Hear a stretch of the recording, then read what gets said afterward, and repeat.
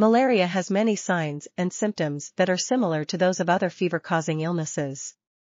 It is essential to test for the presence of Plasmodium parasites in order to guide appropriate case management. New diagnostic tools are needed to detect infected individuals and to monitor transmission reduction efforts.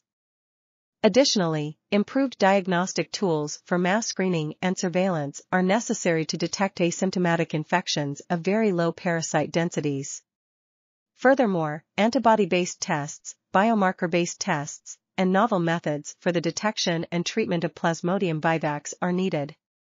Rapid diagnostic tests for P. vivax are not as effective as those for Plasmodium falciparum.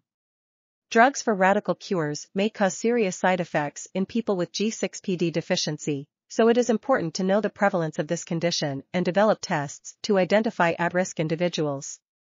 Research is also needed into the context in which malaria diagnostic tests are used, into diagnostics for other febrile diseases, and into the integration of these tests into health systems.